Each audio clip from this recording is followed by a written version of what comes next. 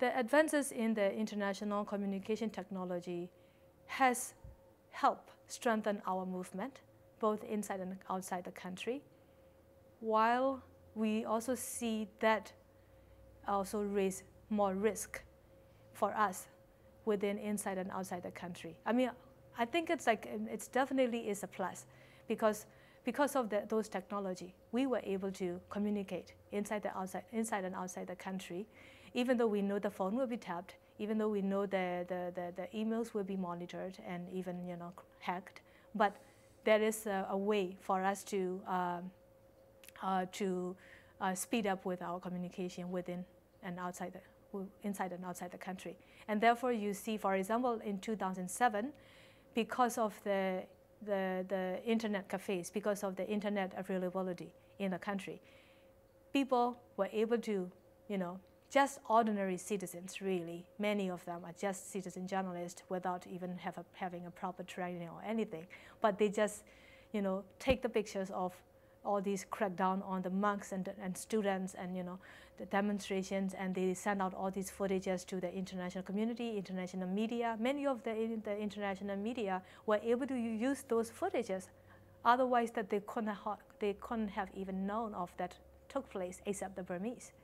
So and therefore the whole world were able to see of what happened during the Saffron 2007. Unlike back in 1988 during our time, nobody knew, nobody saw it except us. So it definitely helped at the same time. But on the other hand,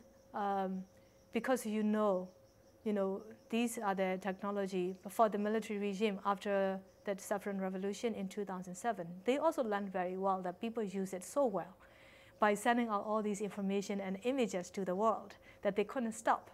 So for that, they also made their own preparation, and we know so well with the technology assistance from China, they have upgraded their mechanisms, their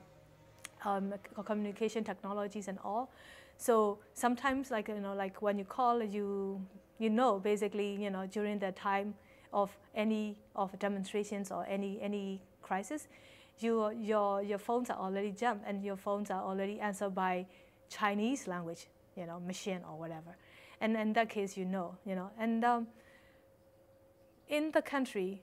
people are able to communicate better than before, particularly among the democracy activists, because you have like mobile phones that are now prepaid card phones. But of course, when the time comes, if there is any demonstration or such, it's going to be very sure that they will shut down all those, that people will be left with no way to communicate except our traditional way of communicating words by words, from mouth to mouth,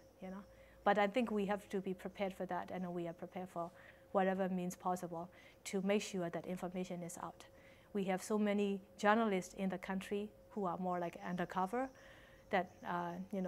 continue to send out the information to the exiled media, and therefore every day of what's happening in the country, if a political prisoner is sick today, we learn today or tomorrow. If there is a